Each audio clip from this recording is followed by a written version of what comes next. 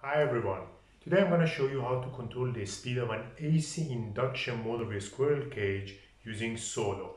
We're going to do the analog control and then digital control, and then we're going to see the differences and how you can use our motion terminal in this tutorial. Please subscribe to our channel and stay tuned. Thank you so much. Now I'm going to start doing the test first, and then I'm going to explain you the details.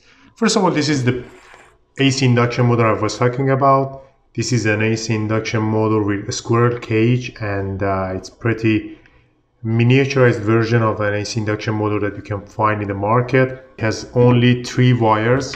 It doesn't have any kinds of sensors or anything, and that's the reason that we're gonna do in this setup only the sensorless test. So I'm gonna control the speed of this motor in a sensorless manner, and I'm gonna see how this behaves. I'm gonna see how Solo can control it. First of all, in analog mode using only this type of wiring, and then I'm gonna show you the same exact control using only the USB and digital control.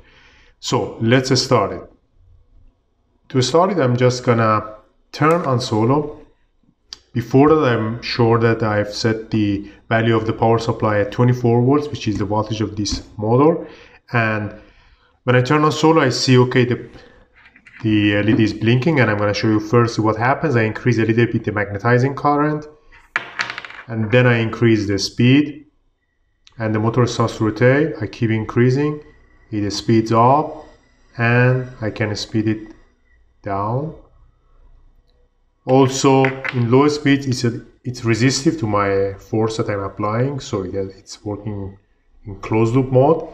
And I can also change the direction of rotation like this, from one side to the other side, very fast and without any problem. So let's see what I'm doing here. I'm going to show you the details of what's happening here.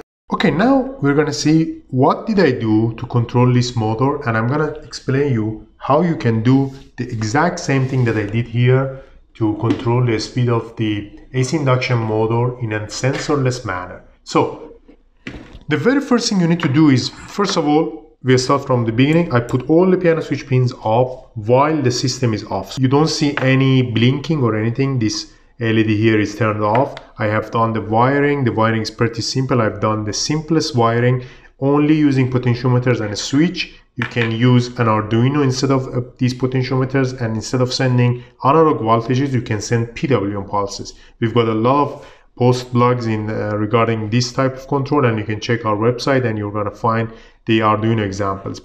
Okay, now to explain a little bit more, to control an AC induction motor, Solo operates in field-oriented control. And once you're using field-oriented control, one of the methods of controlling the speed of an induction motor is the one that Solo is using, which it generates a field on the stator, a rotating field.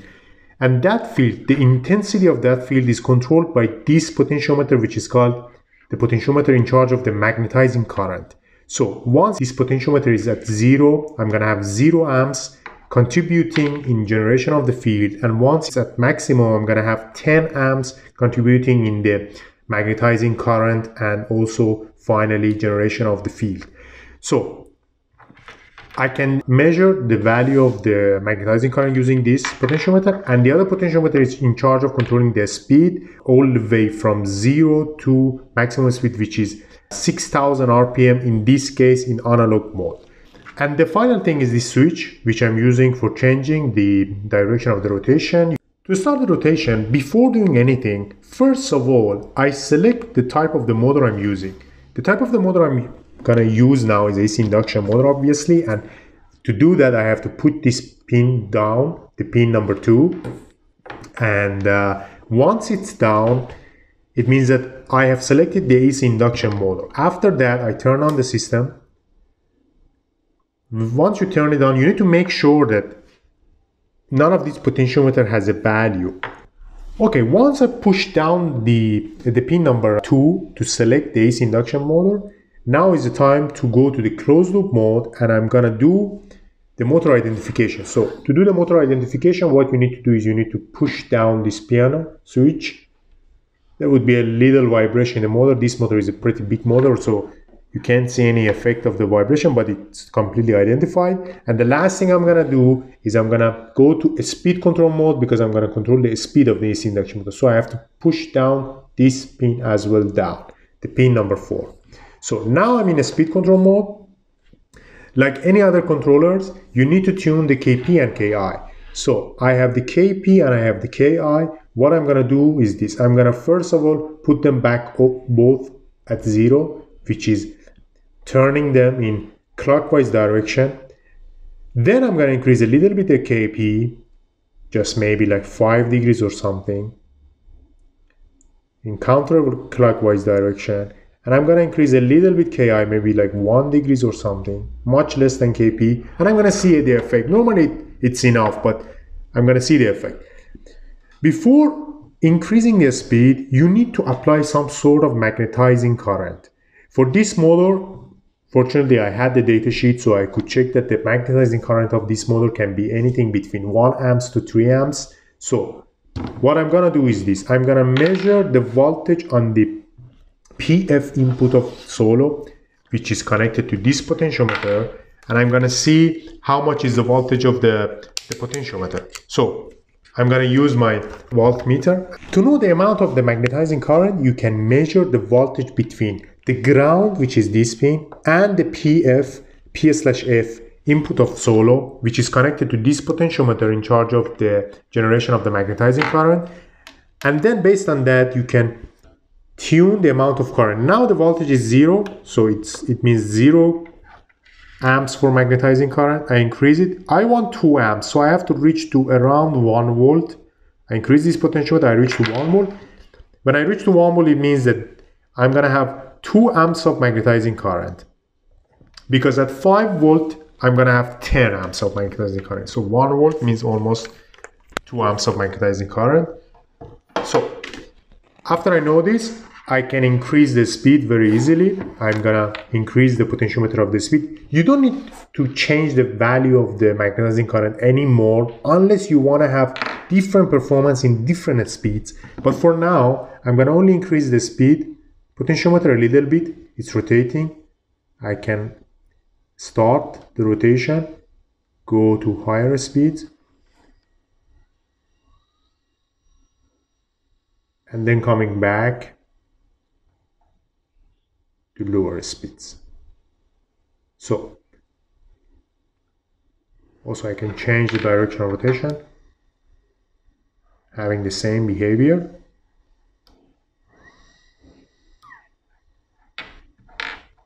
Maybe I need to increase a little bit the magnetizing current just to see what happens. So you see that when I increase the magnetizing current, I can go actually to lower speeds with better performance. Now I'm around like 50 RPM or 100 RPMs, and it's easy to grab the shaft now. So I increase a little bit the magnetizing current. I'm gonna measure it first. It's 0.4, so I reduce it actually. I increase it a little bit. I go to 1.5. Okay. So let's see the behavior now. Okay, it's much harder to grab the shaft because the magnetizing current is much more and the field is stronger. So you saw that the effect of the magnetizing current is in this condition. It's not always good to increase the magnetizing current to the maximum value because too much of the field might affect negatively because there is a saturation limit for the core and the stator, so you can't increase it just randomly, but it's nice to check it with different speeds. So I change the direction, increase the speed. Okay, great. That's it. It was simple and easy. What I'm gonna do now, I'm gonna do the exact same thing with only the USB cable in completely digital mode. So I'm gonna totally unwire everything. I'm gonna take all these wirings and instead I'm gonna use only the USB. So let's see what happens. Okay, now I've connected only the USB and that's it. The only thing you need to do once you're using the digital mode is you need to make sure that at least one time you have identified your motor with pushing down this piano switch while the system is on. So if I leave the system in this configuration, because I've done the identification once before, it will work. Now I'm gonna do the exact same thing I've done in analog mode, now in completely digital manner. So I've connected my USB to Solo and there is no other wire connected to it. And I'm gonna do everything I've done, including the speed control and all the settings here using the action part in our motion terminal. So before everything, I need to make sure that I'm connected to Solo. To do that, you need to click here. You need to select the USB that is associated to Solo, which is normally a COM port. Then I select connect. And all this is considering that you have enabled the experimental web platform in Chrome or any other browser using, which is related to the serial API. So you need to make sure that that's enabled. And here I have enabled it using this command here. So I go back, I see that this plug is green. Now I have access to actions, and which is decomposed out of two parts, configurations and controls. In configuration, you can find the settings that normally are one-time settings. And for example, like current limit, number of poles and the others. And you see a little star here for some of these commands also in the control part.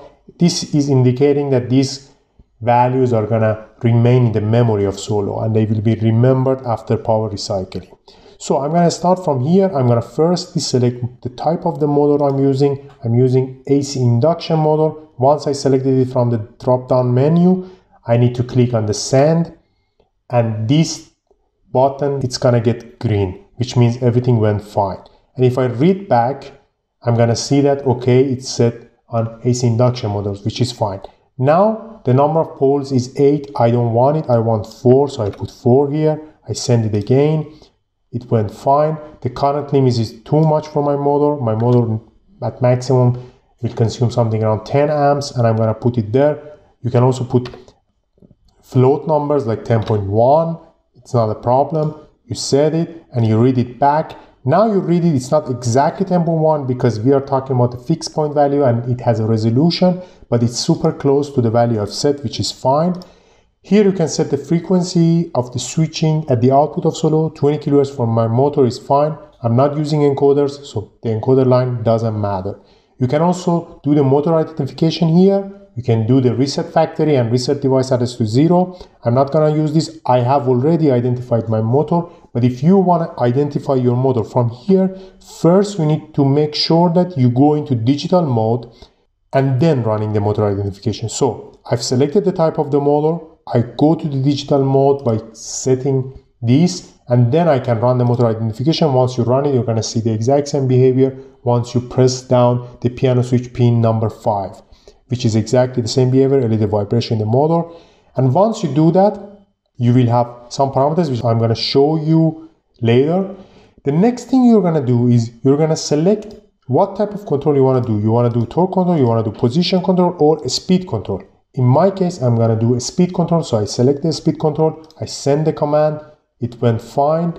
And then you need to tune some parameters like the speed control KP, the speed controller KI, and then you need to select the type of the speed control. So I start with the type of speed control. I'm gonna use the sensorless feature, so I select the default value and I send it. The motor direction, I prefer to start with counterclockwise. This totally depends on the wiring you do, because in sensorless, it doesn't matter how you connect the wires. It only affects the direction of the rotation. And then after doing that, I need to set the speed controller gains for KP and KI. I have previously found the best values for my motor, so both at 001 and then here also, these two values are fine. You don't need to set the current controller KP and current controller KI because they are identified in the motor identification part. So if I read them, you're gonna see that they already have a value, but this doesn't mean that you can't change them. You can actually change them if you want, but it's not necessary, because they are identified during the motor identification phase. But if you like, you can change them. And then we are ready to go. To start the rotation of the motor, I need to set two parameters. I need to set the magnetizing current similar to the analog part, and then I need to set the speed reference that I like to reach. So the magnetizing current for this motor, we're gonna start with 1.8 amps, and I'm gonna set it. Once you set it, the last thing will be the speed reference. So I'm gonna go to 1000 RPMs, and I set, and then the motor starts to rotate very nicely. You can now change the direction of the rotation if you like, and the motor will change the direction of rotation. So this is pretty simple, pretty straightforward. You can stop the motor using this command. If I set this, the motor will stop. And then if I want to stop the whole thing in an emergency stop, I can press this button. Once you press this button, you need to recycle the power of solo because this is an emergency stop. This is meant to be for safety reasons and nothing else. So that's it. Finally, we tested everything. We tested the control of the speed of the induction motor in a totally analog mode with potentiometers and switches, and then we switched to the USB and we controlled everything. So I hope this could be useful. Thank you so much. Please subscribe to our channel and support us for growing better and better.